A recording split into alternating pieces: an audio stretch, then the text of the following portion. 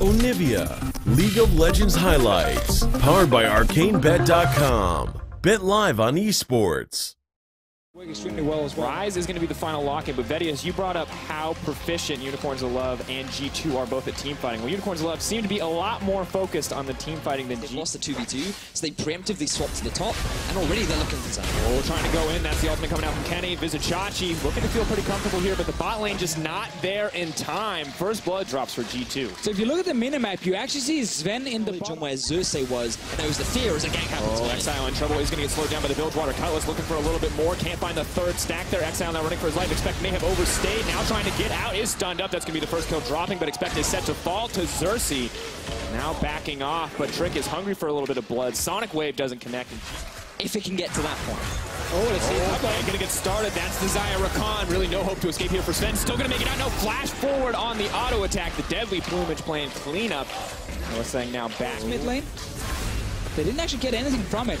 Perks, quickness, leap over, charmed up, chain CC comes in, Perks now goes down. That's another one for Xerxes. Nice setup from the Unicorns. And we talked about the Karma pick earlier on. Exile placed his, but the team clearly much more proactive this time around, and now they're looking to keep the chain CC going. Where's the Featherstorm going to be? Not going to come out quite yet, but in comes the Pony.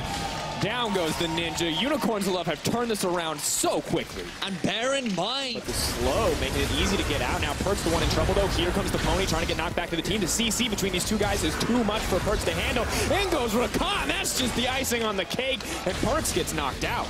And the easiest thing to do against a 1-3-1 is heal.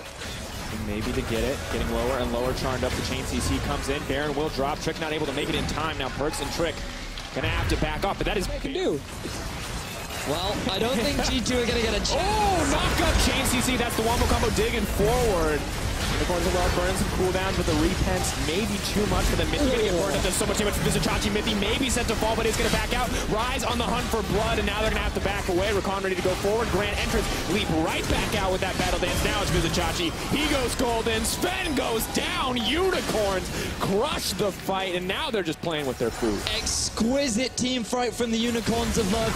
Perfectly utilizing their composition to what looks like a swift game one in favor of the Unicorns. Perks gonna get dropped. The Hecarim just keeps calling in. The Kennen wants to try to turn it. He's gonna get two back, but he may have taken down the bot lane, but it's simply too little too late on the side of Expect, and G2 getting taken down by Unicorns of Love here in game one in an insanely dominant fashion. Yeah, 26 minutes only. We showed before this game even started that G2 Esports was 17-4 against the Unicorns of Love.